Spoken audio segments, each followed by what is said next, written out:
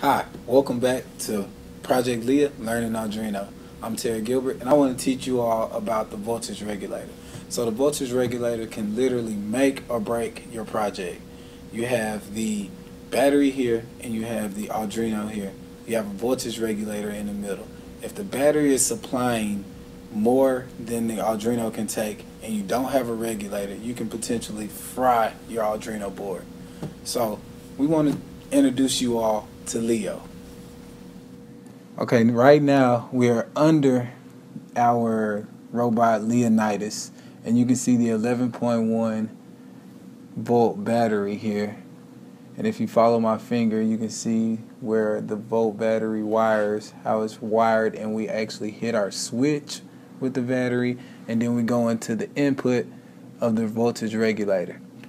So if you look very closely, our voltage regulator is reading 6.68 with a fluctuating number there.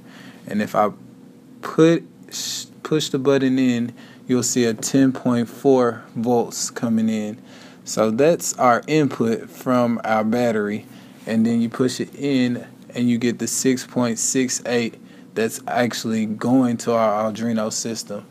And I can take it a little bit further, take out our component here, and you have a component here where you can adjust the voltage.